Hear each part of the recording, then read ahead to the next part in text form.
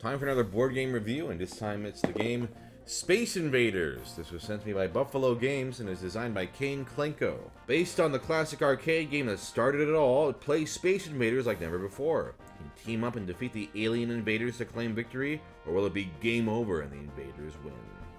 Let me show you how to play. So in Space Invaders, you are trying to wipe out these space invaders that are coming towards your planet, as well as that big old UFO on the top over there. And to do so, you're going to need Soul Flipper.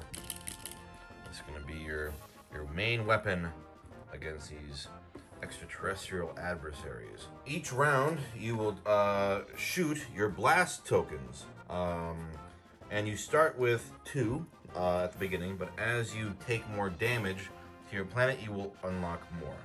Each blast token has 3 levels. Level 1 for this player, for example, is if you hit the UFO with this blast, then you can mark its damage and relaunch this token for a bonus shot. All players will have 3 different levels of shots, but again, at the beginning, you just have these level 1 shots. So, to launch it, I put the disc here, and then you have to position it below the bottom edge of the board, yeah, you launch it. So let's see if I can get a good shot here. Ooh, close. Okay, so that was my first shot. Let's try another one. All right, so once you've launched your attack, then you resolve it. So this is a successful attack. It is touching the card, so this invader is destroyed. If I had managed to land a token inside the UFO by shooting it in there, that is a hit on the UFO, and that is a requirement for the end of the game. So I would then move this down. You gotta bring it down to 0. If you bring it down to 0 and wipe out all the invaders, you win the game. If you didn't manage to hit anything or land in the UFO, it's a miss. You just remove the token. If it lands on an invader that is shielded, none of them are shielded right now, but I'll show you those later, or requires 2 hits, these guys here require 2 hits if you want to blow these guys up. So if you didn't manage to get 2 tokens on it, it doesn't count. If I did manage to land one on the card, you leave it on the card, and the other players have a chance to try to take it down. Because again, this guy needs 2 hits to be vanquished. However, if all the players take their turns and this guy was not taken out with 2 hits, then you just remove these. So for fun, I'm just gonna launch some more hits, while also demonstrating some special abilities. Yellow player, before launching, choose an invader. If you destroy that invader, take a bonus shot at the UFO at the end of your turn. So you're kind of like going, I can hit that one for sure. I probably won't be able to do that. But let's say I go, you know what? I'm gonna hit this guy. Both of them, I'm gonna guarantee it. Probably won't, but let's find out. That was a terrible shot. Ooh, God, that's close. Okay, so that doesn't do anything. Another one, green player can say if you hit an invader, you may redirect the attack to an adjacent invader instead, vertically or horizontally. Okay, let's see if that works. Damn discs.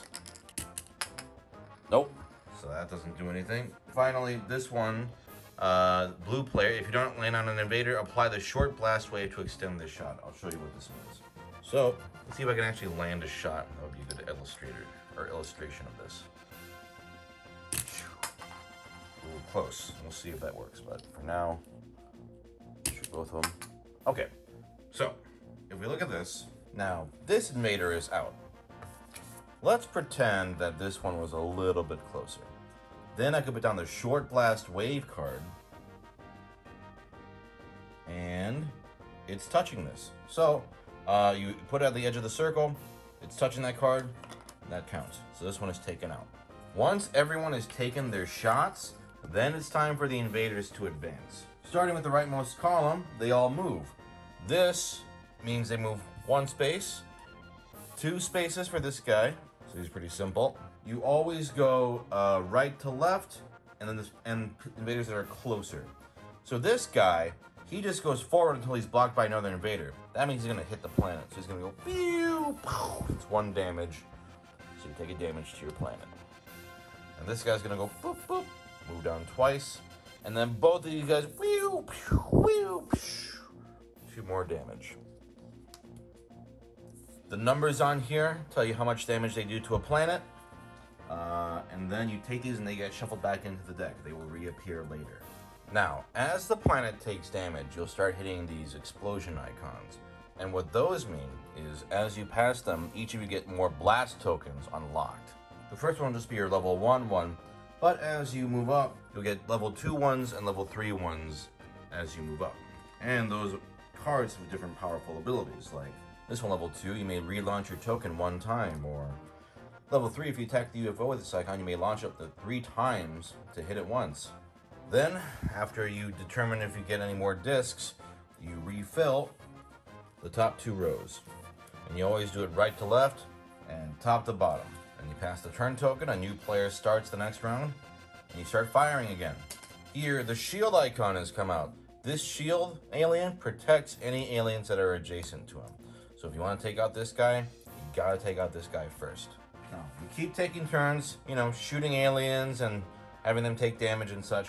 Once you get down to 6 or fewer invaders, that round is the final assault. So let's say, I don't know, these 6 were left.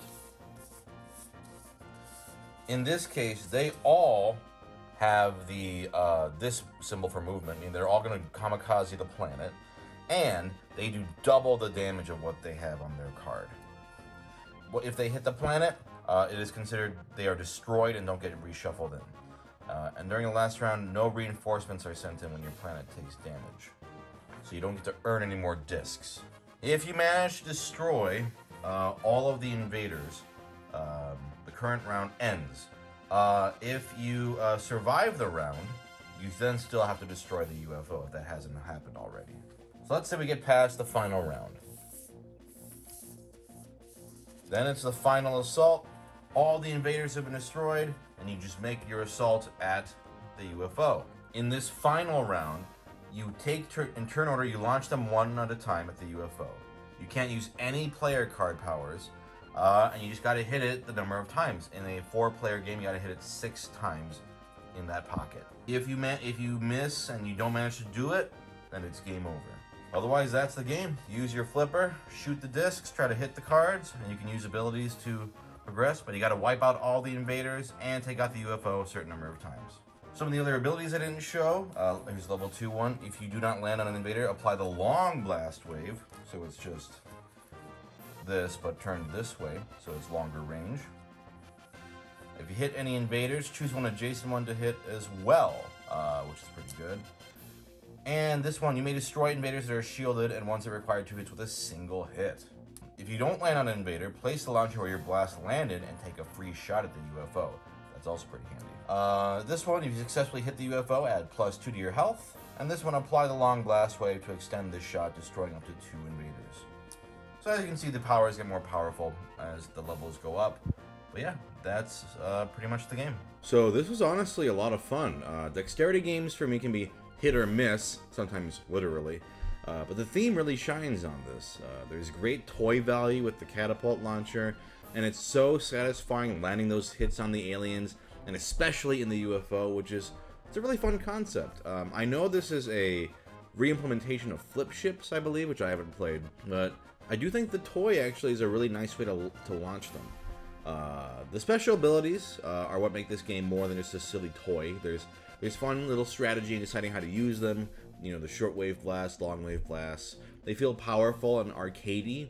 The fact that some aliens can shield each other is kind of irritating because I feel like there's only so much you can control with this little catapult. There's a similar mechanic in the Power Rangers game I reviewed that I also disliked. But, it does add to how you have to think about the game, so I do appreciate it. The table space for this game is also a little awkward because you kind of have to put it at the end of a table because it's so vertically long, which, if you're going to have like 4 players crowding around it, that's a little tough, but, you make it work. And plus, it's the kind of game that everyone's going to be standing and kind of cheering anyway, so it works in its favor. This game reminded me of my favorite board games as a kid in the best possible way. It's a faithful presentation to that video game, fun retro feel, there's a fun toy to play with, it captures the feeling of the actual game really well. If you're down for some silly fun of launching discs and hitting cards, this gives you just enough to also have some fun strategy on top of it. And really, some of you already knew you wanted this game as soon as you saw the catapult, and I don't blame you. But I'm happy to say that there are some very fun mechanics bundled with the fun toy. Overall, it's a good time. I really enjoyed this.